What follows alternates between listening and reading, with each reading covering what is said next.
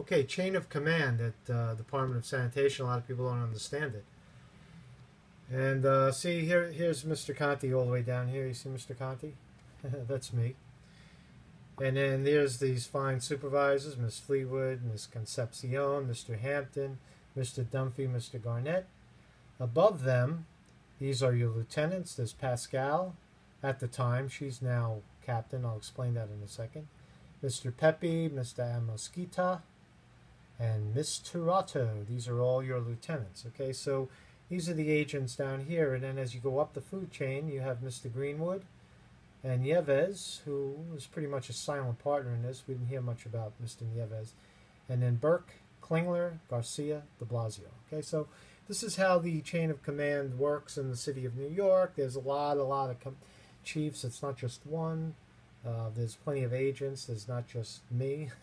There's plenty of lieutenants, not just the ones you see. But in my chain of command, this is how it works. So you say to yourself, well, all of these people, if all of these people wrote you up, now we know how chain of command works at DSNY. The people above them tell the people down below, hey, write this guy up, right? Hey, how you doing? Write this guy up, right? So now, Mr. Pepe was the guy who attacked me in roll call. He's gone. Put a big X on his name. And then there was Greenwood, who was pretty much the ringleader in the class. He's gone. Nieves, he's out. And Pascal, we put up to captain. So Pascal, 2015 August, was promoted to captain. All of my write-ups came 1 month later in September. What do you know? The lead antagonist, Miss Pascal, gets elevated to captain and then starts to scream down the food chain at Fleetwood, Concepcion, Hampton, Dunphy, and yes, Mr. Amosquita, who became Pascal's number 2. He went right under her bosom, and there he is out in Floyd Bennett Field, training students directly under Pascal. So that's how chain of command works. And so again, supervisors, you know, your names are on all of these write-ups. Okay, there's the 10-ticket quota. There's the 206 book. We know it exists.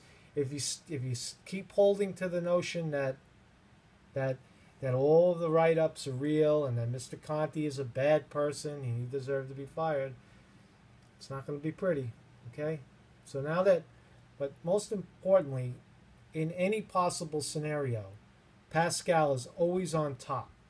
Okay? Nieves, again, silent partner, hasn't said, we haven't heard much, although his signature is on a few things. I may have spoken to him once in my life, and he was apparently the Manhattan captain. He was like invisible. But in the absence of Greenwood, you put Pascal's name in there, and then Pascal now has chain of command over all of these people. Pepe gone. But Amosquita and Turato, who are running around like crazy trying to write me up. And Fleetwood, who did. Concepcion, who got a write-up or two. Even you, Mr. Hampton, I love you to death, but, you know, time to come clean. Time to come clean. Mr. Dunphy, come clean. Mr. Garnett, you know what time it is. Come clean, guys. Okay?